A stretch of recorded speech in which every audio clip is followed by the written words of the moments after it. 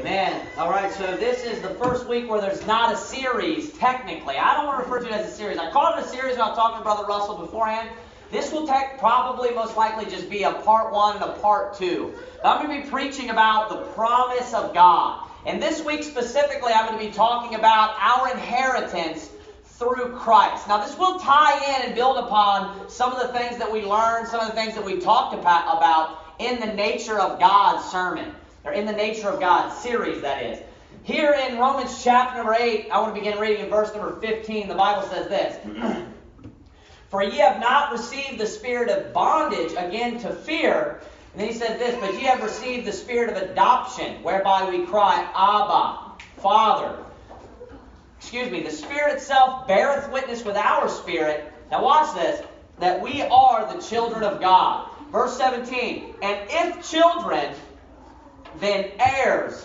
Heirs of God. So he repeats himself. Then heirs. He wants to make it clear. If we're the children of God, then we're heirs.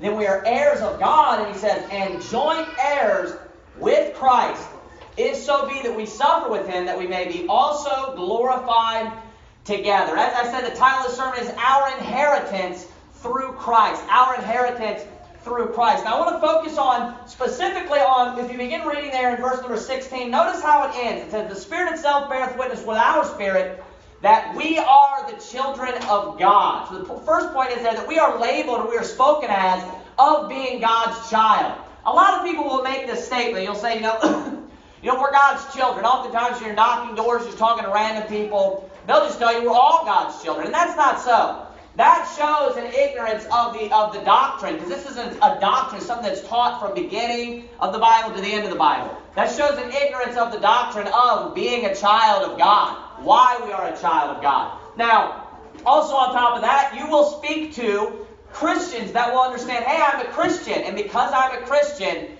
I'm a child of God. And even still, even a lot of Christians, they don't understand what it actually means to be a child of God or to be a son of God. Now, you'll notice right here specifically in this passage, he speaks of almost interchangeably, almost synonymously, of being a child of God, being a son of God, and then he says being joint heirs with Christ, correct?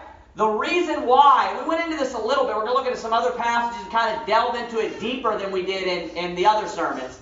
The reason why we are a child of God is because we are in Christ. The reason why we are an heir is you are not an heir naturally or inherently in and of yourself through God.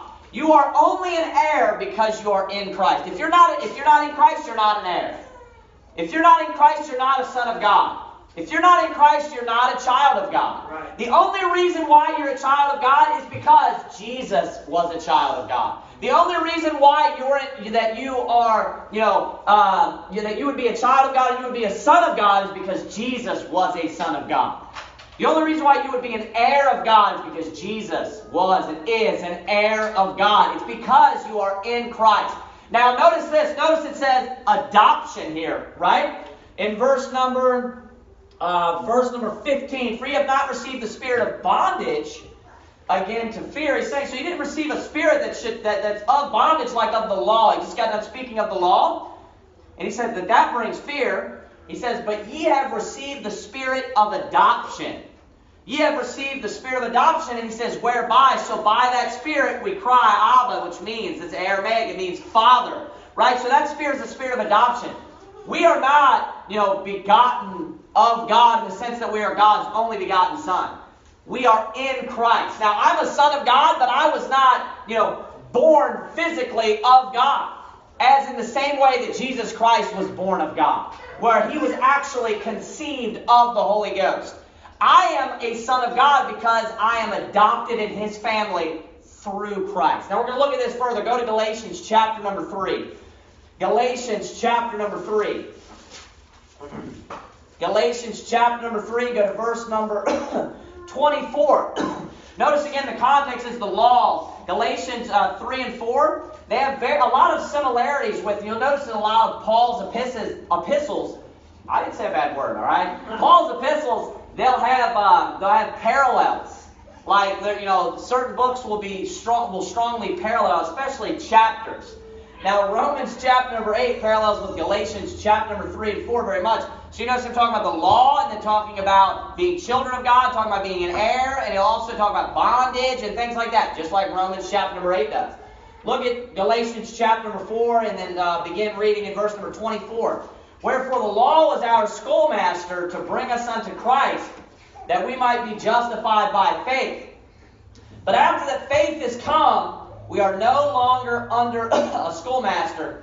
And then he says, for, meaning because, for ye are all children of God. Now this is the key that most people miss, by faith in Christ Jesus. So people out there in the world that say, we're all children of God, but then they have no faith in Christ Jesus. If you do not have your faith in Jesus Christ, if you're not only trusting in Jesus for your salvation, you are not a child of God. Sadly, you are not a child of God. The only people that are a child of God, by putting your faith in Jesus Christ, His righteousness is imputed unto you. His Spirit, the same Spirit, the Spirit of Christ, like it talks about, is given unto you, the Spirit of God. Your sins are then paid for, and you are in Christ. He accounts it as the record as you are a son of God. And when He looks at you through the mirror, if you will, of being His son. Now right here it says, for ye are all children of God by faith in Christ Jesus. And then he says, verse 27, for as many of you as have been baptized into Christ, and watch how he words this, have put on Christ. Notice that. Have put on Christ. There is neither Jew nor Greek. There is neither bond nor free. There is neither male nor female. He says, for ye are all one in Christ Jesus. Verse 29, watch this also. And if ye be Christ, then are ye Abraham's seed. Now watch this word heir come up again, because that's the topic tonight. Our inheritance through Christ. And heirs according to the promise. So that passage there, he says, if you are Christ, if you are in Christ, if you've put on Christ, you have the Spirit of Christ, right? Then you are Abraham's seed. Why? Because Christ was Abraham's seed, right? We're going to look at this passage in just a moment, but look over quickly because we get a little bit of that context. Galatians chapter number 3, verse number 6. He says in Galatians chapter number 3, verse number 6, even as Abraham believed God, and it was accounted to him for righteousness. Know ye therefore that they which are of faith, the same, that those people, the ones that are of faith, are the children of Abraham. And the scripture foreseeing that God would justify the heathen through faith, preached before the gospel unto Abraham, saying, in these shall all nations be blessed. So then they which be of faith are blessed with faithful Abraham. Skip down to verse number 14.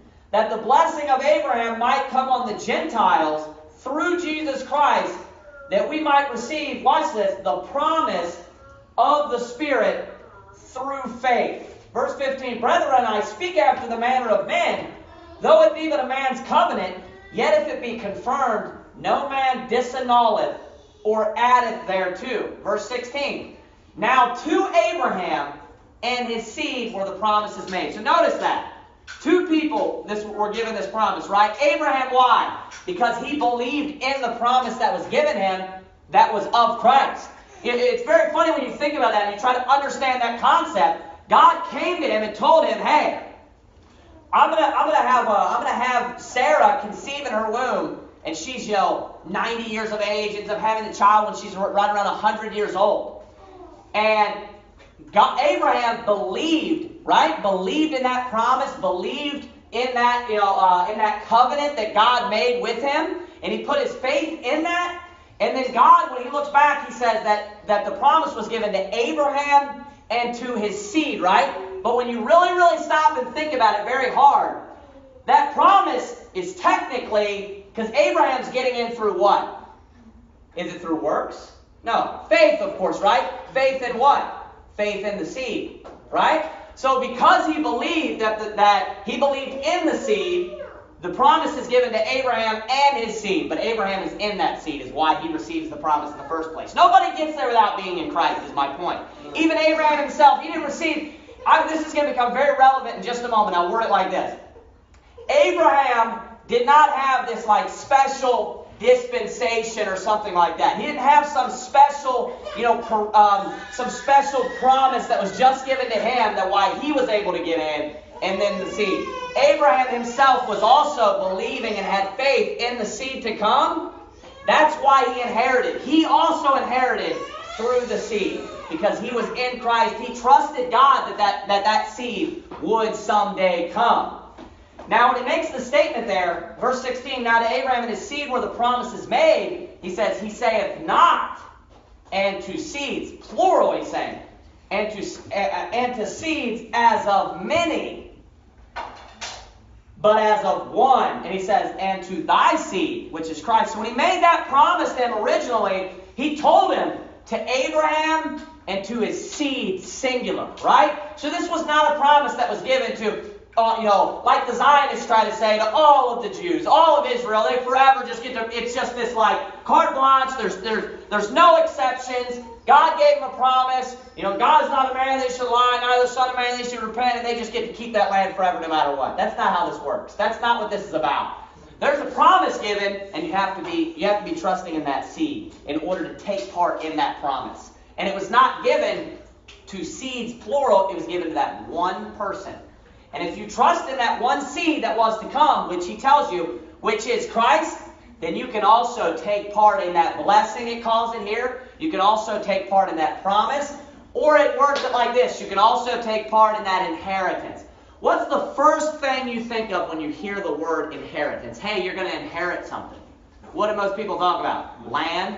You think money? See where your mind is. No, I'm just kidding. Yeah, immediately, the first thing I think of is like property or land, right?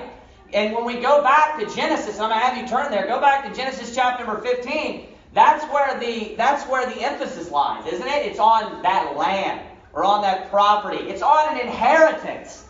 It is an inheritance in the exact same way that we think of an inheritance today, isn't it? He promised that, hey, Abraham, you and your seed, you're going to possess this land. This is going to be an inheritance that's given down to you.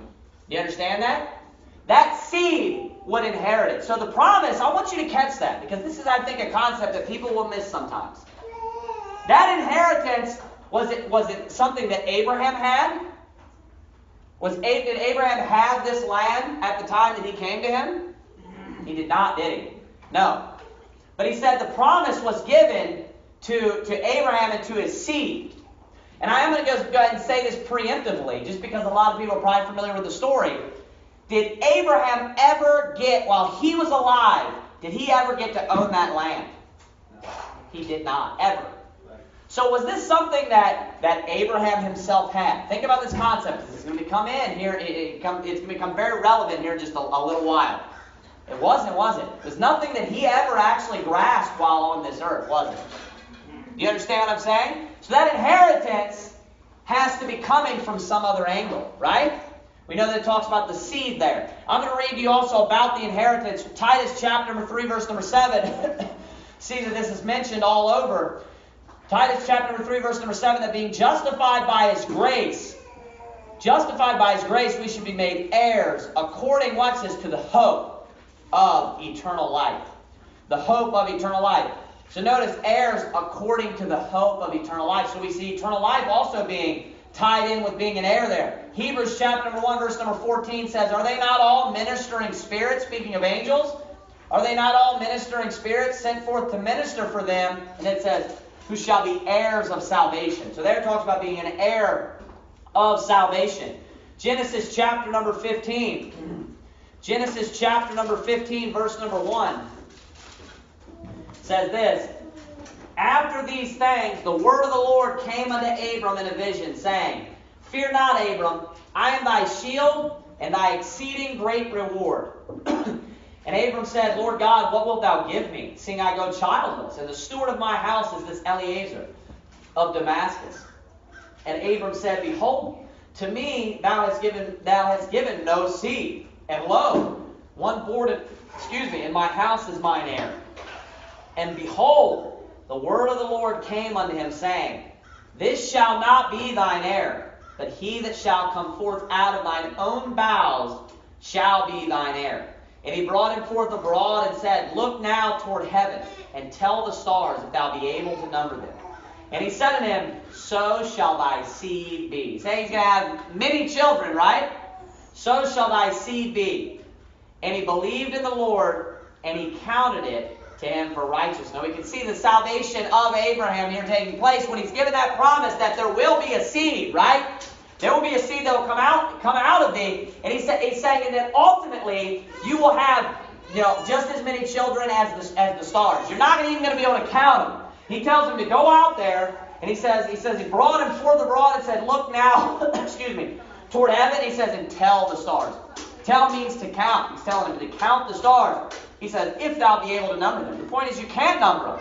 If thou be able to number them, and he said unto him, so shall thy seed be. So we can see with that inheritance, you see the word heir coming up repeatedly, right? That, hey, Eleazar of Damascus, that guy is not going to be your heir. He is not going to what? What's an heir? He's not going to inherit the things that I'm going to give to you, right? But then he tells him, he says, you're going to have a child, and that will be your heir. That is who we will give, you will give your inheritance unto. Turn over to Genesis chapter number 28. Genesis chapter number 28. We can see this repeated again. The situation with Isaac here and Jacob. Genesis chapter number 28, look at verse number 1, the beginning of the chapter again. It says, and Isaac called Jacob and blessed him, and charged him, and said unto him, thou shalt not take a wife of the daughters of Canaan. Arise, go to Padanaram of the house of Bethuel, thy mother's father, and take thee a wife from thence of the daughters of Laban, thy mother's brother. And God Almighty bless thee, and make thee fruitful, and multiply thee, that thou mayest be a multitude of people. Watch this. And give thee the blessing of Abraham to thee. Now, what is the blessing? We saw the blessing in Galatians 3 being used interchangeable with a covenant, right? And then it also spoke of as an inheritance. You'll see the same here. And to thy seed with thee, that thou mayest inherit, watch this, the land. So what does it keep bringing up repeatedly about an inheritance? It's about the land, right? The land wherein thou art a stranger. So right now, does it look like that Jacob, even so he saw Abraham, Abraham's gone. Isaac, he's here. Is Isaac owning the land right now? Is Jacob owning the land? He's saying, no. But did they still believe the promise? Even though God told Abraham, hey, you're going to inherit this land. You're going to inherit this land, but then Abraham died. That didn't take place. Isaac and Jacob still believed, hey, I believe the promise of God that we will inherit that land, right? The land wherein you're a stranger. You will inherit the land. So notice that's one thing that I want to point out. I want that to stay fresh in your minds during the sermon, because we're going to come back to that. Specifically, the inheritance keeps speaking about the land. The land, right? The land. Talk about property. I want you to turn over to... turn to Daniel chapter number 7, verse number 13. Daniel chapter number 7, verse number 13. So this promise, of the inheritance that's passed down, it's passed down from son to son. And that's exactly like we read in Galatians chapter number 3:16. That it's actually given specifically to one seed that is eventually going to come of that line. And the way that each person were to take part in that promise is to believe the promise, right? We saw that take place with Abraham. Then the blessing is passed down repeatedly. You can follow that line on to David, right? And we know that David received that. Judah, and then ultimately Jesse, Boaz, all of them, and then David. Boaz, Jesse, David. Then it continually is passed down. Solomon, Rehoboam. It keeps going. And then we have Joseph, and then Mary, right? So that's all the way to that line. And then Jesus Christ was born, of which actually was the inheritor. The person that would inherit this promise. He's the one that the promise would actually be given to.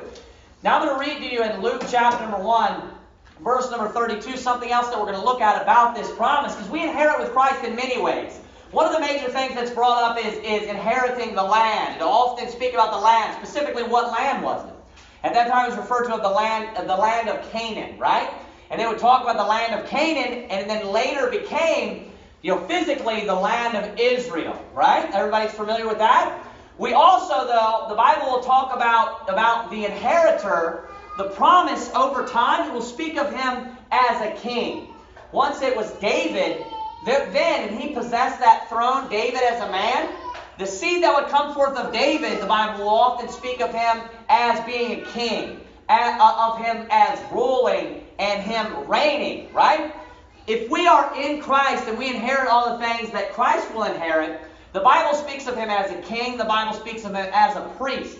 And it also speaks of us in the same fashion. I'm going to read to you a promise that is spoken of, a prophecy that is fulfilled. I believe we read this last week, but it's also in Luke chapter number 1, verse number 32. It says, he shall be great, speaking of the inheritor, the Messiah, Jesus, of course, and shall be called the Son of the Highest, and the Lord God shall give unto him the throne of his father David. Notice he's inheriting that throne.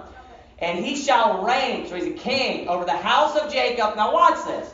Forever. And it says, and of his kingdom there shall be no end. Now you're there in Daniel chapter number 7. I'll point out something very interesting to you in Daniel chapter number 7. Look at verse number 13. It's also another verse that we read in tandem with that just last week. He said, I saw in the night visions, and behold, one like the Son of Man. Now this is the Messiah. This is the promised child. That seed that was spoken of from Abraham that would come. He says, I saw in the night visions, and behold, one like the Son of Man came with the clouds of heaven and came to the Ancient of Days, and they brought him near before him. And there was given him dominion and glory and a kingdom, that all people, nations, and languages should serve him. His dominion is an everlasting dominion which shall not pass away. And it says, in his kingdom, that which shall not be destroyed. I want you to look over now at look at verse number 18. Very interesting statement. We'll read verse 17 first. It says, these great beasts which are four kings which shall arise out of the earth. Verse 18 it says, but the saints of the Most High, watch this, shall take the kingdom and possess the kingdom forever. And then it says, even forever and ever. So notice how it speaks of, first of the Son of Man. Right? He's going to come, and it says, and he's going to rule, right? It speaks of him ruling and reigning. It's the Son of Man. Now he's going to rule and reign. He's going to have a kingdom, it says, and he's going to rule and reign forever. And then it talks about the saints of the Most High, how they're going to come. And what does it mean to possess something? To own it, right? Like as if inheriting something. And it says the saints of the Most High, the same exact wording about the Messiah. It says that they will come and they will possess, look at this, the kingdom forever and ever. I want you to turn over. We're going to read a couple passages in the book of Revelation. Go over to Revelation chapter number 1, verse number 6. Here, Revelation chapter number 5, verse number 9 says this, and they sung a new song, saying, thou art worthy to take the book and to loose the seal and to open the seals thereof, for thou wast slain and hast redeemed us to God by thy blood out of every kindred and tongue and people and nation. And then he says this. So he's speaking to Jesus, and hast made us unto our God kings and priests. So notice that he redeemed us, and in doing so, he made us a king and he made us a priest. Which is why the Son of Man, he's a priest. We inherit through Christ, our inheritance in him, in his seed. All the things that he will inherit, the kingdom, the land. The Bible speaks of us also inheriting all these things. The Bible also speaks of us being a priest. Why? Because he's a priest. Why are we a son of God? Because Jesus is a son of God. So we can see that there in Revelation chapter number 5, verse number 9. I want to compare something here. Revelation chapter number 1, verse number 6, the Bible almost says the same thing. We'll read verse number 5 here as well. I want to explain something that a lot of people are very confused about. Verse number 5 says, and from Jesus Christ, who is the faithful witness and the first begotten of the dead, and the prince of the kings of the earth, unto him that loved us and washed us from our sins in his own blood. So who is that speaking of? Jesus, right? Him is Jesus. He loved us and washed us, right, from our sins in his own blood, and hath, Jesus, right? Make sure you're paying attention here. Hath made us kings and priests. Why are we made a king and priest? Because he is a king and priest. Now look, pay attention. And hath made us kings and priests unto God and his Father. To him be glory and dominion forever and ever. First, I want to point out the point of the sermon, and then I'm going to explain, this weird interpretation that a bunch of idiots have about this passage. Number one is, he made us kings and priests because he's a king and he's a priest. That's why we are also kings and priests, because we are in Christ. The Bible speaks of that repeatedly. We saw the Son of Man taking the kingdom. He rules, right, forever and ever. Then who do we see taking the kingdom? Because we rule with Christ. The Bible speaks of that. There's another passage, I forgot to turn to it, but the Bible talks about in Revelation chapter number 20 that we will rule and reign with Christ. It talks about the millennial reign, we're going to reign with Christ. There's multiple passages where it talks about that. But people will go to this passage and they'll say, see, God has a Father. Because there's this weird teaching, as I preached on just a couple of weeks ago, about, that God, that Jesus, He wasn't begotten, like in the sense of the word begotten in every dictionary, in the sense of what you understand as being begotten, of just the regular definition of being a son, that you have to have a birth. That's not how He was begotten. Let me tell you how He was begotten. He was begotten in eternity past. And He's always been a son. And you want me to prove it to you? And they'll go to something like this. This is one of their verses that I've heard people bring up. And it's one of their verses. I've never heard anybody else try to use this verse because it is the worst interpretation of it. It really is an elementary. I'm not exaggerating. If you've read your Bible through some of the stuff, hey, it's difficult. This is not difficult. It's simple grammar. And if you stop and think about what it's actually saying, you'll understand what it means. It's a really stupid. I throw that word around sometimes, and maybe it loses its meaning, but let me make this clear. This really is a very stupid interpretation. So he says there in verse 6, and hath made us, so Jesus made us, kings and priests, it says, unto God and His Father. And they'll say, see, He made us kings and priests unto God and unto God's Father. No, that's not what it's saying. And I'll explain to you why that cannot be what it's saying. Because who's making us a king and priest? Jesus, okay? He's the one making us the king and priest, okay? Who has a father? Jesus, right? So this is now what you have if you try to take that interpretation, which is retarded. You have Jesus making us kings and priests unto God Himself, speaking of Him, unto God and His Father. Makes zero sense to try to interpret it that way. Right. Makes zero sense. If you're going to take that interpretation, well, maybe you could say this because you believe in the three people of the Trinity. He made us kings and priests unto God. Maybe that's the Holy Spirit and His Father. I don't know if people believe now that the Holy Spirit was begotten in eternity past, because that's the only other interpretation you could use. No, this is what it's saying. Jesus made us kings and priests unto God, and then it's going to restate who God is. His Father. Right. It's really that simple. And that something like that, if you just stop and break it down and just pay attention to it and just read the passage a couple times, who's making you the king and priest? Jesus. And why are you a king and priest? Because Jesus, the man Christ Jesus, the high priestly prayer in John 17. Who's the mediator? Who's the intercessor? Right. Jesus. Yeah. Right? He's the one that stands in between. And He makes us a king and priest unto God and unto Jesus, His Father. Right. I mean, come on. Right. It's a retarded interpretation, and it really does show that if you're going to stand up and preach something like this or repeat something like this, you obviously are looking for maybe you believe this, maybe you're blinded by this truth, but you didn't really look at the passage very deeply, because that's definitely not what it's teaching. It's speaking of Jesus as the mediator, because He's a priest. That's what a priest is. Makes intercession, mediates, as the mediator between man and God. Jesus hath made us kings and priests, because He's a king and a priest unto God. He's in the middle, and unto His Father. Jesus, His Father. Right. It's repeating the same thing.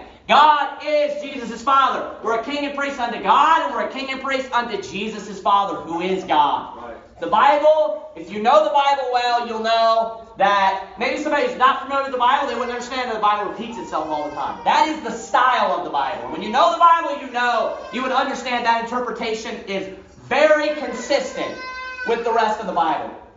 That truly is a very elementary, sophomoric interpretation of the Bible. It just shows an ignorance of something. It shows, at the very least, it shows dishonesty and a lack of diligence in the Scriptures, of not actually looking at something and thinking this through. Because once you think it through, it's like, well, Jesus made us kings and priests unto God. Now, I don't know who that person is, but in that interpretation, it's not Jesus. Then unto His Father. It's like, what in the world? It just doesn't even make sense when you try to play it out in your mind. That's because it's not what the Bible's teaching. This is the type of stupid stuff that you get into when you have other false doctrines. That's why it matters a lot about why I preach the sermon on the Godhead, on the nature of God. Especially such a key, important doctrine.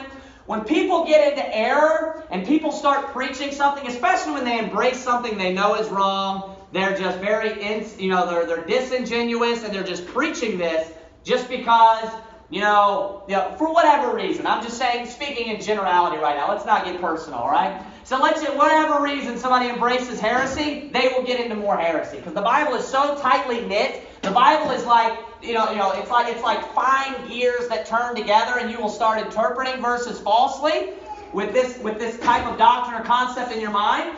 And then also, by the way, God will start to blind your eyes, and He will cause you to get into other false doctrine, like Jesus did to the disciples a couple of times. And there's all different types of things that can happen, when you embrace false doctrine purposely, or you can just stand up and preach stupidity like this from this passage right here. That God has a Father. That's two gods, number one. Right. God and His Father, that's two gods, which obviously no one cares about that because they say God the Father, God the Son, God the Holy Ghost. But you know what? There's only one God, buddy. We only believe in one God. It's retarded. Right. Makes zero sense. It's dumb. That's what this passage is actually teaching. But the reason why we're a king and priest, back onto the subject of the sermon, is because Christ is a king and priest. And we're inheriting through Him. We are in Christ. Therefore, we acquire the things that Christ acquired. We have put on Christ, right? We're going to look through the book of Revelation because this concept is seen in the book of Revelation here. Go to Revelation, Revelation chapter number 2. Revelation chapter number 2. The Bible will talk about overcoming. We saw in Galatians chapter number 3 that that we overcome were children of God by faith in Christ Jesus, right? Well, in 1 John chapter number 5, verse number 1, the Bible says this: Whosoever believeth that Jesus is the Christ is born of God. So what does that mean? If you believe that Jesus is the Christ, if you're born of God, that means that you're a child of God, right? You're born of Him, from Him. It's saying that it's talking about being adopted as a son of God, a child of God. And everyone that loveth Him that begat, loveth Him also that is begotten of Him. You skip down to verse number 4, it repeats the same thing. For whatsoever is born of God overcometh the world. So this time it talks about overcoming, right? And how are we born of God according to verse number 1? By believing that Jesus is the Christ. It says you're born of God, right? So to overcome, you have to believe that Jesus is the Christ, and whatever overcomes it repeats it here. It says, and who is he that overcometh the world but he that believeth that Jesus is the Son of God? So it repeats it there. So we can see there a definition of what it means to overcome and how you overcome. It is those that believe that Jesus is the Christ, and then it just repeats the same thing because Christ just means Son of God. Those that believe that Jesus is the Son of God. Now look here in Revelation chapter number 2, verse number 7. We're going to see some of the promises of those that are things that we will inherit. So it's Revelation chapter number 2, verse number 7. The Bible says this: He that hath an ear, let him hear what the Spirit saith unto the churches. To him that overcometh, now that we know what it means to overcome, to him that overcometh will I give to eat of the tree of life, which is in the midst of the paradise of God. Now I want you to look over, that was verse number 7. Go to verse number 11 in the same passage. He that hath an ear, let him hear what the Spirit saith unto the churches. He that overcometh shall not be hurt of the second death. So notice promise number 1, promise number 2 are very similar. One of them is saying that you're going to inherit, you're going to overcome, and you're going to be in heaven, basically. He talks about being in the paradise of God. You'll be where the tree of life is, right? It's a reference back to Genesis chapter number 1. And it's a very similar situation. The Bible's very interesting how it does kind of a circle. It ends almost where it begins. And then if you do your Bible reading, you end Revelation 22, you begin back in Genesis 1. It's very interesting when you look at it that way. When I finish my Bible reading, that's how I do it. It's very interesting. So we see here, though, that they're with those that overcome, they are going to overcome. They are going to be given. He said, "Will I give?" Right? In a few minutes, we'll see him use the word grant. So he says, "Give to eat of the tree of life, which is in the midst of the paradise of God." Saying they're going to go to heaven. Here, it kind of repeats the same thing. Like I said, he's saying they're not going to be hurt of the second death. What is he saying there? Basically, you're not going to go to hell, right? Okay, well, look at, so you see there in verse number 7, we read verse number 11. The next one is in verse number 17, same chapter. He that hath an ear, let him hear what the Spirit saith unto the churches. To him that overcometh will I give to eat of the hidden manna, and will give him a white stone, and in the stone a new name written, which no man knoweth, saving he that receiveth it. Saving he that receiveth it. Look at verse number 26. Verse number 26, same chapter. So all these are all the things that are given to him that overcomes. Verse number 26. And he that overcometh and keepeth my works unto the end, to him will I give power over the nations, and he shall rule them with a rod of iron. As the vessels of a potter shall they be broken to shivers. And he says this, even as I received of my Father. Even as I received of my Father. It's a very interesting statement. I'm going to focus on that here in just a minute. Look at Revelation chapter number 3, verse number 5 now. Next chapter. These are different promises that are given to the 7 churches when John wrote this letter. The letter, which is now known, we know it as, of course, the book of Revelation. Revelation chapter number 3, verse number 7, he says, And to the angel of the church in Philadelphia write, These things saith he that is holy, he that is true, he that hath the key of David, he that openeth and no man shutteth, and shutteth and no man openeth. Did I skip that? I said verse number 5, sorry, not verse number 7, sorry. Go look at verse number 5. Verse number 5 is what I wanted. He that overcometh, the same shall be clothed in white raiment. And he says, And I will not blot out his name out of the book of life, but I will confess his name before my Father, and he says, and before his angels. Now I want you to look at another chapter, or another verse in this chapter, verse number 12. So he's writing to all these churches. These are all different promises that he's given to them, to those that overcome. Verse number 12, Him that overcometh will I make a pillar in the temple of my God. And he shall go no more out, and I will write upon him the name of my God, and the name of the city of my God, which is New Jerusalem, which cometh down out of heaven from my God. He says, And I will write upon him my new name. When you look at these closely, the majority of these are basically just saying, if you overcome, you're going to go to heaven.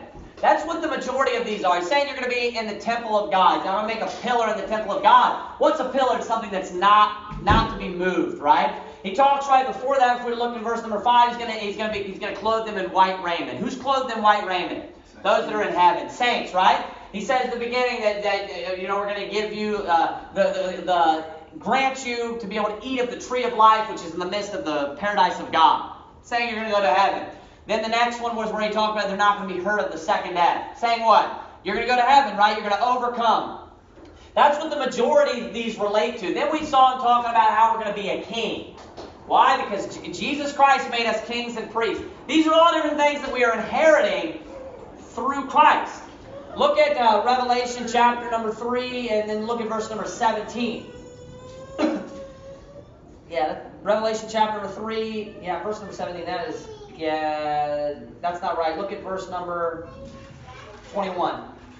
To him that overcometh will I grant to sit with me in my throne, even as I also overcame and am set down with my Father in his throne. Now, I touched on this last week, and I explained this, how he is the mediator, and how we inherit things through Christ.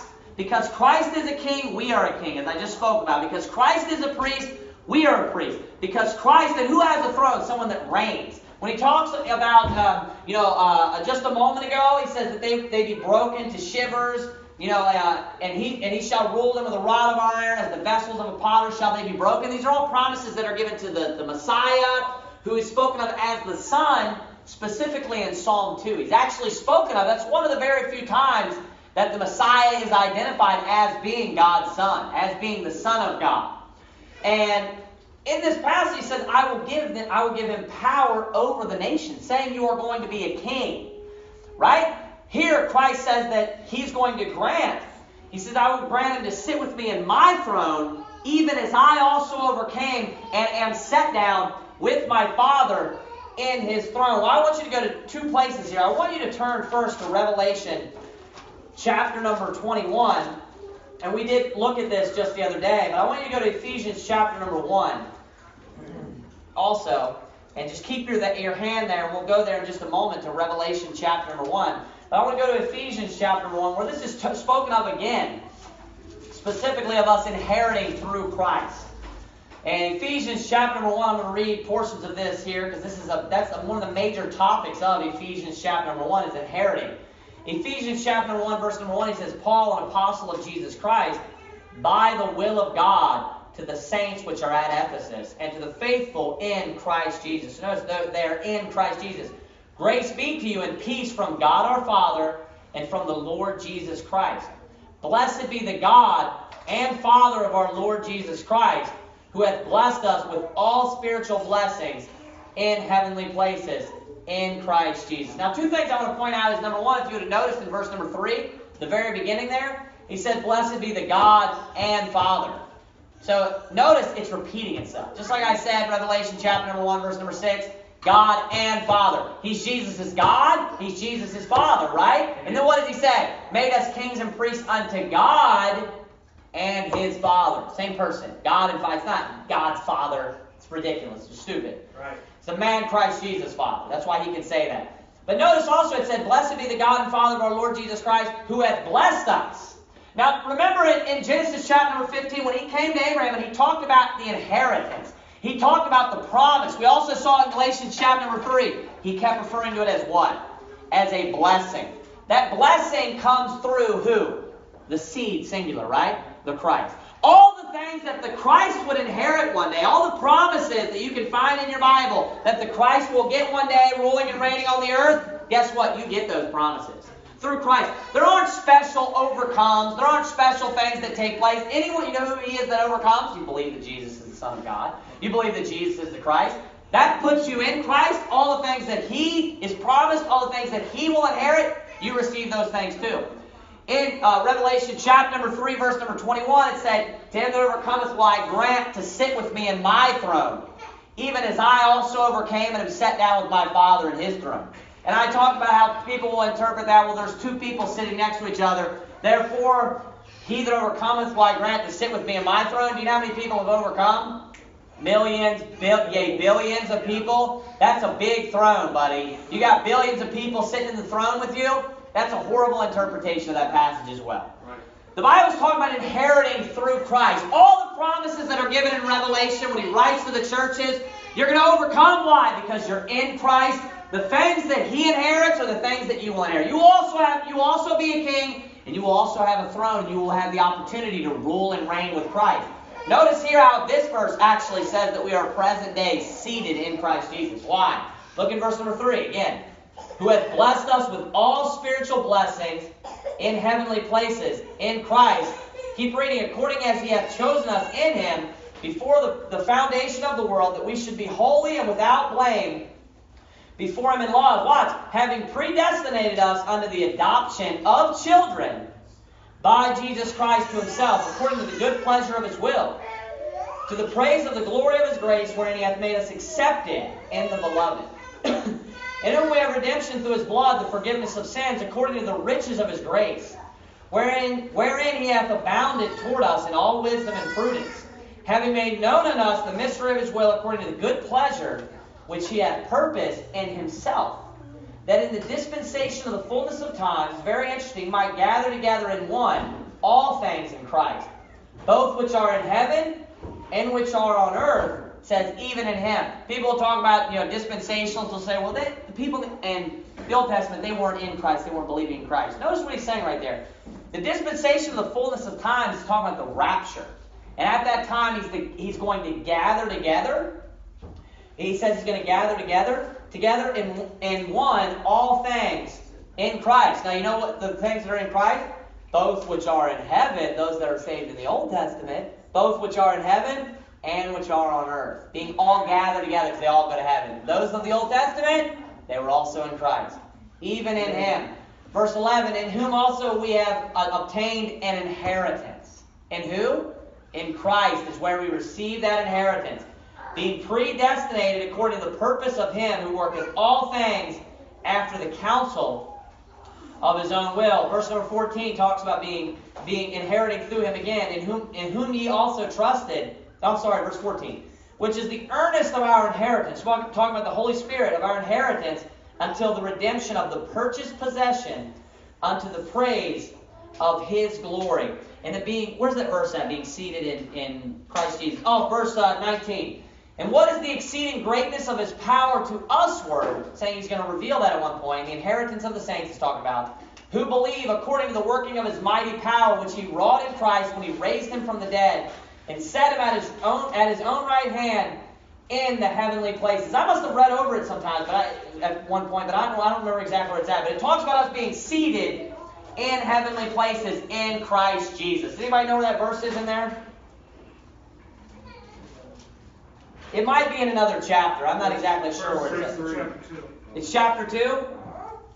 Yeah, there it is. Yeah, verse number 6. And hath raised us up together and made us sit in heavenly places in Christ Jesus. So do you know what that means when it says that that he hath made us sit in heavenly places in Christ Jesus? It's talking about whatever the Christ was going to inherit, those are the things that you are going to inherit. Do you understand what I'm saying? So when he raised up Christ from the dead and gave him a throne, I'm in Christ, so guess what I get?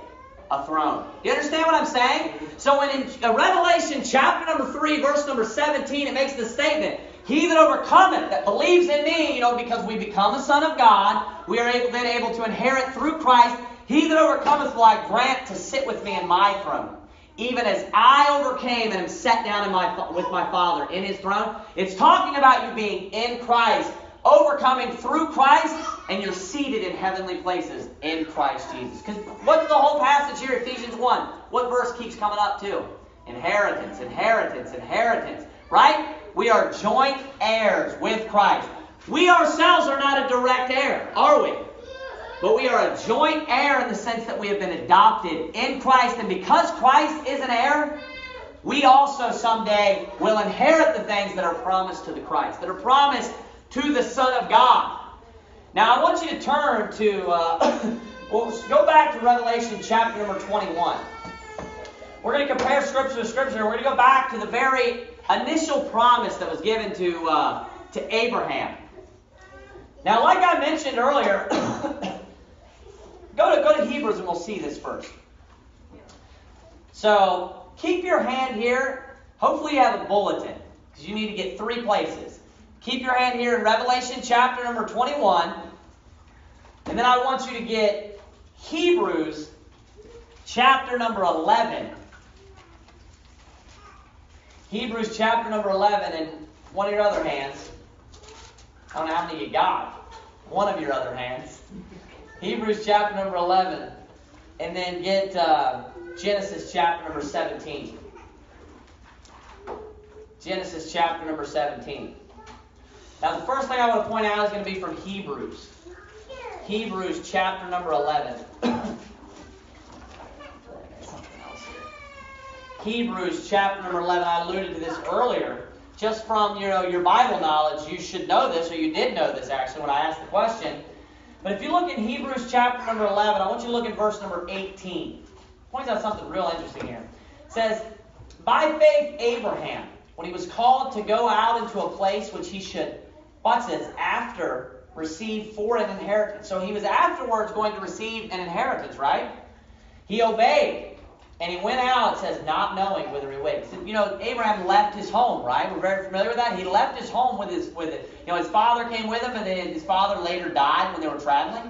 And he left. He obeyed. And he had no idea where he was going. He went out on faith.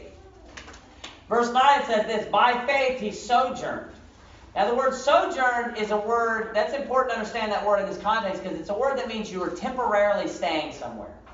He sojourned in the land of promise. So he was in the land of promise, but notice he sojourned there. Watch this. As in a strange country. Now, let's stop for just a minute. What does the word strange mean in the Bible? Foreign. It means foreign. So is this his land right now? It's not his land. Abraham never inherited this land. It's very important. Abraham never inherited this land while he was on the earth. In a strange country, it says, dwelling in tabernacles with Isaac and Jacob. Watch this. The heirs with him of the same promise. Verse number 10. For he looked for a city which hath foundations. And then it says, whose builder and maker is God. So that's interesting. It tells you what Abraham was looking for. I mean, the guy had a lot of faith. He was going and he thought God was going to lead him. He had a misunderstanding of something. We're going to get into that. But he thought he was looking for a city, the Bible says. When he has faith in God, he looked for a city that God had built. that where God was the maker. And it gives you there's a specific word. And the King James Bible is perfect. And when you look up words, you can study, by looking up every time a word shows up, you can study the context. And nothing in the Bible is incidental, accidental, or coincidental. Everything in the King James Bible is perfect. It is the Word of God. Even seeds, how that S is not on the end of there. Seed is important. So he explains the end, he didn't say seeds. He only said seed. So that S not being there is very, very important. I want you to look over in Revelation chapter number 21. Chapter number 21. The Bible says in Revelation chapter number 21, it says, verse number 1, "And I saw a new heaven and a new earth, for the first heaven and the first earth were passed away, and there was no more sea." And he says, "And I, John, saw the holy city, New Jerusalem, coming down from God out of heaven, prepared as a bride adorned for her husband." Now, if you go back to Hebrews chapter number 11, it gives you a little bit more detail a little bit later in that passage. It says in verse number 16, we'll read verse number 15 as well. "And truly, if they had been mindful of that country from whence they came out, they might have had opportunity to have returned." Watch this. "But now they desire a better country, that is, in heavenly. Wherefore God is not ashamed to be called their God." And watch what it says. "For he hath prepared for them a city." So the Bible talks about here that God prepared for them a city. And the city specifically that we see that God prepared for them in Revelation chapter number 21 is what city? The city of New Jerusalem. Now look over when it describes the city of New Jerusalem. Look down in verse number 10. Revelation chapter number 21, verse number 10, it says, "And he carried me away in the Spirit to a great and high mountain, and showed me that great city, the holy Jerusalem, descending out of heaven from God, having the glory of God, and her light was like unto a stone most precious, even like a jasper stone, clear as crystal. And had a wall great and high, and had 12 gates, and the gates 12 angels, and the names written thereon, which are the names of the 12 tribes of the children of Israel. On the east 3 gates, on the north 3 gates, on the south 3 gates, and on the west 3 gates. And the wall of the city," watch this, "had 12 foundations in them." Had 12 foundations, and in them the names of the 12 apostles of the Lamb. Now when we see the Bible talks about in Hebrews chapter number 11 there, it's specifically speaking of Abraham, and it says that he sojourned in a land, right? He sojourned in a land that he never inherited. That he never inherited that promise that he was given, and he actually never owned or possessed that land. And it gives you a couple of hints about the actual city that he was looking for, or the city that God had promised for him. And it says that he sought a city that God hath prepared for him. What does it say in Revelation chapter number 21, in the very beginning there? What it says that the city was, that he came down, it says it was as a bride, right? A city that God had prepared, he says, as a bride adorned for her husband. Not only that, it says that he sought a city that hath foundations. You go over to Revelation chapter number 21, and that New Jerusalem, what's a specific aspect? Does it only have one foundation? No, it tells you that it has foundations, plural. So the city that he was seeking for, and maybe he didn't realize this, maybe he didn't understand this, but in trusting in the Christ, the things that the Christ was going to inherit, the specific city that the Christ would inherit, that land that he was going to obtain was a land of foundations. A land that would have foundations, plural. Now I want you to go back to Genesis chapter number 17. Genesis chapter number 17. Genesis chapter number 17, like I mentioned to you, and then we'll look at Genesis chapter number 17. It's going to be verse number 7. Genesis chapter number 17, look at verse number 7. So this is after he comes to him and he's establishing the covenant. Genesis chapter number 17, he says, "And I will establish my covenant between me and thee, and thy seed after thee," he says, "in their generations." And notice what he says, "for an everlasting covenant, And he says, to be a God unto thee, and to thy seed after thee. And I will give unto thee, and to thy seed after thee. So he's speaking to Abraham right now. Put yourself in Abraham's perspective. From Abraham's point of view, he's saying that I'm going to give unto you and unto your seed. And he said, and I will give unto thee and to thy seed after thee the land wherein thou art a stranger. And then watch what he says. All the land of Canaan. And then look what he says next. For an everlasting possession. So he says he's going to give it unto him and unto his seed for an everlasting possession. And then he makes the statement, and I will be their God. Now when you read this entire passage, it's talking about him specifically establishing that covenant. And the covenant is given, as you see, to the seed. It's given unto Abraham and unto his seed. Now, when you go back to Revelation chapter number 21, go back to Revelation chapter number 21, and you look at verse number 1, you'll notice a very specific short little phrase that it says here in Revelation chapter number 21. Begin reading again. I want to read this one more time in verse number 1. He says, and I saw a new heaven and a new earth. He says, for the first heaven and the first earth were passed away, and there was no more sea. And he said, and I, John, saw the holy city, New Jerusalem, coming down from God out of heaven. And he says, prepared as a bride adorned for her husband. And then it says this, and I heard a great voice out of heaven saying, behold, the tabernacle of God is with men, and he will dwell with them. It says, and they shall be his people, and God himself shall be with them. And now watch this statement. It says, and be their God. You go back to Genesis chapter number 17, and it tells Abraham specifically, you are going to possess this land. Abraham dies. And he never received that land because the promise was not given specifically about that land that was on that earth at that time. You know, you see Abraham, you see Isaac, you see Jacob, all these generations passing on. And did they end up inheriting that land in their lifetime? Descendants of theirs did, and people maybe at that time might have been confused looking at it, but that promise was never given specifically to them. Do you know who that promise was given to? It was given to Christ. And Abraham was in Christ. And that's why he tells them that it's an everlasting covenant.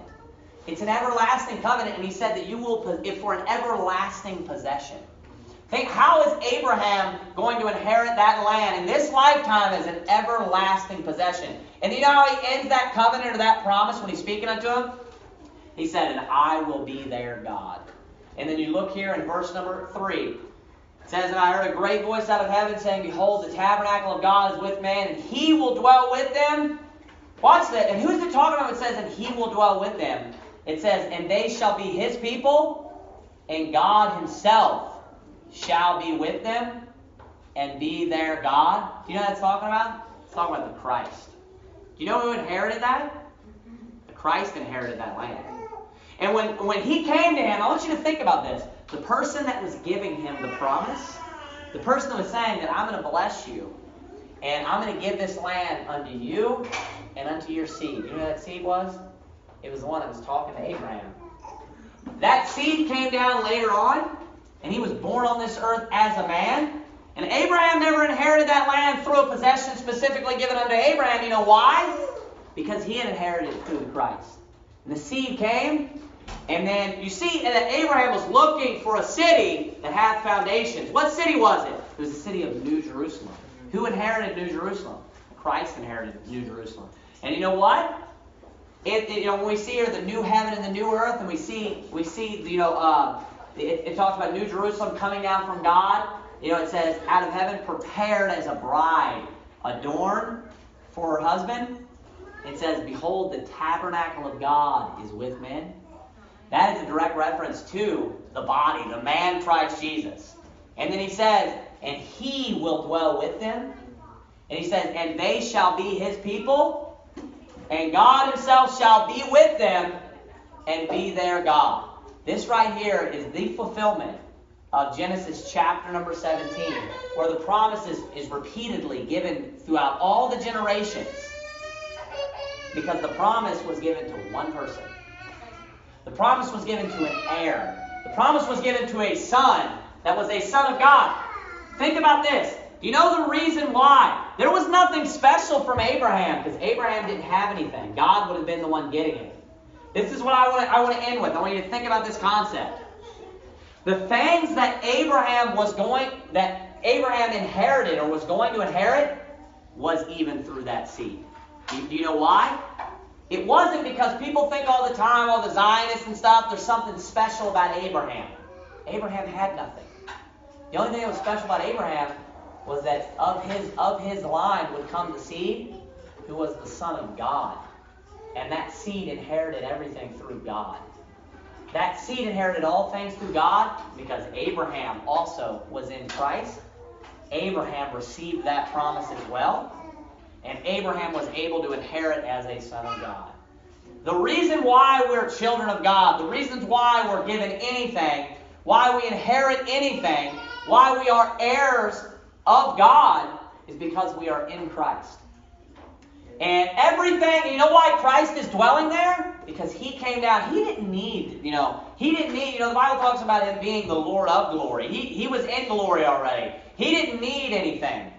The only reason He came down was so that He could redeem us and bring us unto Himself. And then when He did so, He also made us and gave us all the things that He received. Everything that He received and everything that, the Christ was promised in the Old Testament, all of those things are given to us through Him. The reason why we inherit anything is because we're in Christ. The promise that was given to Christ, that inheritance. Let's bow our heads and have a word of prayer.